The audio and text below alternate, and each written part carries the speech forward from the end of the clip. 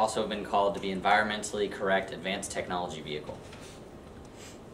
So this is the concept car, as we saw in class, and this is what the reality car is going to look like. Some may think the actual car is not as appealing as the concept car. So,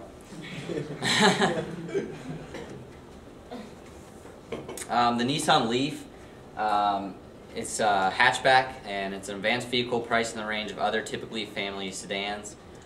Its pitch is that it holds more people. It's a zero-emission vehicle. The only downside is that it travels 100 miles between charge-ups. Again, not as far as the Volt, and it also can take up to 8 hours to charge. Alright, the next is the Tesla Roadster. It's the sports car of the electric cars. Whoa. Sorry. Its nickname is the Green Muscle, and it has the power to go from 0 to 60 in, I think it was 3.9 seconds. And its pricing is about $128,500. So it's a lot more expensive than the other electric cars.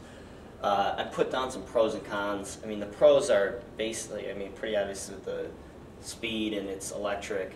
And I mean, it's a good buyer if you're like single or if you're not looking to have like a family-sized car. Plus, it also has a 53 kilowatt per hour battery pack. The cons are, it is very small. I mean, in the reviews, it said that it now has a glove box. They just added in a glove box, meaning that it was smaller. I mean, it is just now able to fit that, and it only can fit a pair of gloves.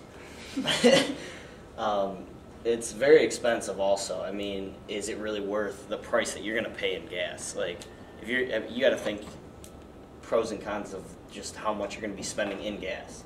And then also, it can last 200 miles, so really you can only go 100 miles away from your house, or, yeah, your house, because you have to be able to charge the car. So basically we kind of discussed and talked about as a group that electric cars, they've come pretty far in the last few years. As you can see, some of the older models ending with the Tesla Roadster.